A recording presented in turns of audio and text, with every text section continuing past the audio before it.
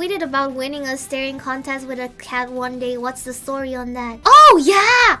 I had a staring contest with a stray cat and I won. I fucking won. You know, usually stray cats, whenever they meet your eye, they tend to look away or they meow or whatever. They're like, oh, this human's gonna give me food. But then usually they would fidget around or they would like go around and stuff.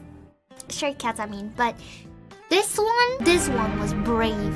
I think this cat in particular recognized me, my charisma, my aura.